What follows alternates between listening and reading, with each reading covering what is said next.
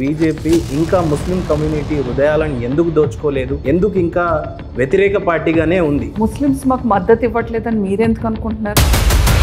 ముస్లిమ్స్కి మేము వ్యతిరేకమని ఎక్కడ ఏదన్నా ఒక్కటి చూపించండి. ముస్లిమ్స్ ఒక పక్క కేసీఆర్ పథకాలు, మరో పక్క భారత్ జోడో యాత్ర బీజేపీని స్ట్రాంగ్గా కౌంటరింగ్ చేస్తూ కనపడతా ఉంది. ఎన్ని జోడో యాత్రలు చేసినా, ఎంతమంది తోడో అన్నా కూడా మనం భయపడాల్సిన అవసరం లేదు. ఇప్పుడు బీఆర్ఎస్ పార్టీ నిజంగా ఏదన్నా క్లెయిమ్ చేయాలంటే రైతు పక్షంగా మేము ఉన్నాము, రైతులకు దేశవ్యాప్తంగా ఉచిత కరెంట్ ఇవ్వాలి, కేంద్రంలో ఉన్న ప్రభుత్వం రైతు పక్షాన లేదు కాబట్టే ఇన్ని ధర్నాలు, ఇన్ని రాస్తారోకోలు అంటే రైతుని రాజు చేస్తానన్నారు. ఇవాళ తెలంగాణ రాష్ట్రంలో రైతుని రాజు చేశారా? ఒక రకంగా కూలీని చేశారు, ఇంకొక రకంగా ఖైదీల్ని కూడా చేశారు. ఈ రైతులకి బేడీలేసి ఏ రకంగా అవమానించారో యావత్ తెలంగాణ రాష్ట్రం చూసింది. బీఆర్ఎస్ పార్టీ అని చెప్పేసి కేసీఆర్ గారు పార్టీని మొదలుపెట్టారు, అది కేంద్రంలో పనిచేయడానికి చేశారు. సో బీఆర్ఎస్ పార్టీ నిజంగానే మిమ్మల్ని ఒత్తిడికి గురి చేసే పరిస్థితి ఉందా బీజేపీకి? ఇప్పుడు బీఆర్ఎస్ ఏం సాధించింది తెలంగాణ రాష్ట్రంలో ఇవాళ బీఆర్ఎస్ అని పెట్టుకోవటానికి?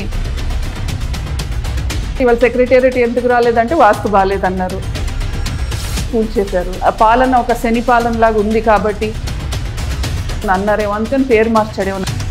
బీజేపీకి నాయకులు లేరు. ఒకవేళ నాయకులు కావాలి అని అంటే అది కాంగ్రెస్ నుంచి అన్నా తెచ్చుకోవాలి, లేకపోతే టీఆర్ఎస్ నుంచి అన్నా తెచ్చుకోవాలి. అది ఈరోజు నిజమయ్యే పరిస్థితి లేదా? ఒక పక్క ఈటల రాజేందర్ని చూసుకోండి, రఘునందన్ రావుని చూసుకోండి, ఇప్పుడు రాజగోపాల్ రెడ్డిని చూసుకోండి. అమిత్ షా ఎక్కడి నుంచి వచ్చారండి? మోడీ గారు ఎక్కడి నుంచి వచ్చారు? వెనకాల గాంధీ లేకపోతే ముందు కల్వకుంట్ల ఏమైనా ఉందా? ఏమీ లేదుగా. ఎక్కడి నుంచి వచ్చారు వాళ్ళందరూ?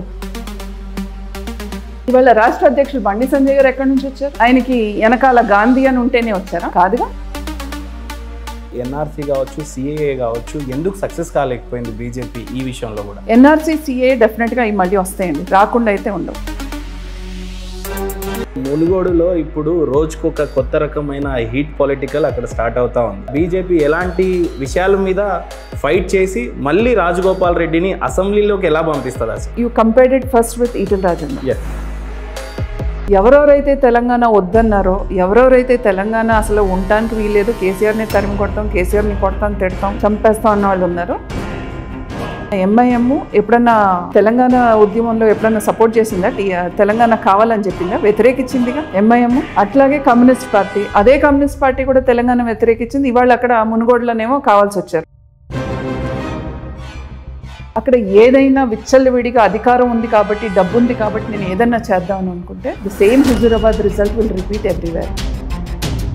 బీజేపీ నమ్ముకొని రాజీనామా చేసినందుకు మళ్ళీ అసెంబ్లీలో రాజగోపాల్ రెడ్డి అడుగు పెట్టే పరిస్థితి ఉందంటారా? ఖచ్చితంగా 4, 6గా రాజగోపాల్ రెడ్డి గారు అడుగు పెడతారు అక్కడ. ఇవాళ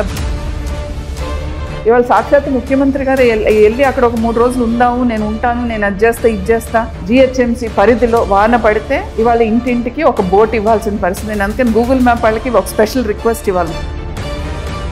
ఎందుకు ఓన్లీ సిరిసిల్ల, ఎందుకు ఓన్లీ గజ్వేల్, ఎందుకు ఓన్లీ సిద్దిపేట? మిగిలిన కాన్స్టిట్యున్సీస్ అన్ని కాన్స్టిట్యున్సీస్ కాదా? మిగిలినందరూ తెలంగాణ రాష్ట్ర ప్రజలు కాదా? వీళ్ళు మిమ్మల్నే ఎన్నుకున్నారు కదా. ఒక ముఖ్యమంత్రిగా మిమ్మల్నే పెట్టుకున్నప్పుడు బీఆర్ఎస్ అని పెట్టుకోవటానికి కూడా ఆయనకి అసలు ఎక్కడ అర్హత ఉంది? మాధవి గారు, మీ కుటుంబ నేపథ్యం ఏంటి? మ్యారేజ్ ఎలా జరిగింది, ఎప్పుడు జరిగింది?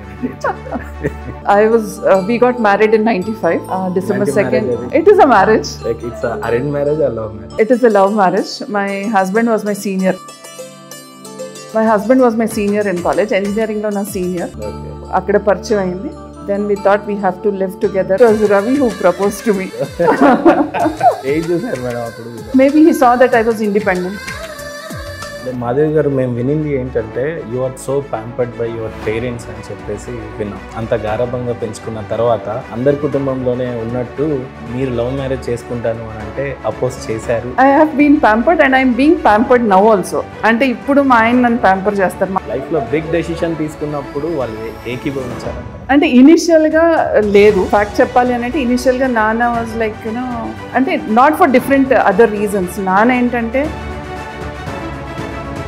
ఇప్పుడు అమ్మ నాన్న ఇద్దరు హెల్తీగా అంటే నాన్నగారు అయితే I lost my dad with brain stroke తో నాన్నగారు. It's been 6 years. ఎంతకాలం అవుతుంది డాడీ? 6 years నాన్నగారు ఇదయ్యి. But wish he was there. I mean because I'm very close to my father, very close to my father. ఈ success అంతా చూడడానికి at least నాన్నగారు has brought brought me up like in such a way that you have to be strong, cling to the memories and whatever he's taught to us rather than his loss. So I don't feel he's not there. Maybe physically he's not there, but he's always there in what he's taught me, and he's been a practical person. మా father ఉండుంటే బాగుండేది చూడడానికి at least అని ఎప్పుడన్నా you miss? నానుంటే బాగుండు అనిపించిన సందర్భాలు చాలా ఉంటాయి. నువ్వు మెట్లు అనేది ఎక్కలేవు అన్నప్పుడు I was sleeping in the bedroom and I could Ravi, all of them crying. Then Nana came up to me and said, "Em gaadu, nu nadavagaluguతావు, nu legu" అని చెప్పి. డాక్టర్ కృష్ణయ్య గారు అప్పుడు కిమ్స్లో ఉండారు. నేను ఆయన దగ్గరికి వెళ్తే మొండితనం ఉండాలి కానమ్మా, ఇంత మొండితనం పనికిరాదు అన్నారు. అంటే నేను అన్నాను, మరి మీరు నాకు నువ్వు అసలు ఇస్తారు కదా. So I wanted to prove that I can take the stair care. దీనికి నానే కారణం. వెంకయ్య నాయుడు గురించి ఏమైనా చెప్పాలంటే, వెంకయ్య నాయుడు గారు is a self made man. అంటే ఒక ఎన్సైక్లోపీడియా. కేంద్రంలో అపార్ట్ ఫ్రమ్ నరేంద్ర మోడీ ఎవరిని మీరు ఎక్కువగా ఇష్టపడతారు? డెఫినెట్లీ అమిత్ షా గారు. I had an opportunity to interact with him. Narendra Modi, a dynamic prime minister. KCR, I don't believe KCR. KTR, For anything he can cover it well. Bandi Sanjay, A self-made man. Etela Rajender, He's a very silent person who observes everything. Kishan Reddy, A very balanced person. He's always reachable. Dharmapuri Arvind, A bullet, Raghunandan Rao, missile, రాజాసి, Hindu tiger. Venkaiah Naidu, Everyone's fatherly figure in fact. Telangana, Where BJP will rule. So డెఫినెట్గా రేపు రానున్న రోజుల్లో తెలంగాణలో BJP government చూస్తాం. ఫైనల్గా Munugode Bharatiya Janata party ఖచ్చితంగా జెండా ఎగరేస్తుంది. ఖచ్చితంగా, దాంట్లో డౌట్ లేదు.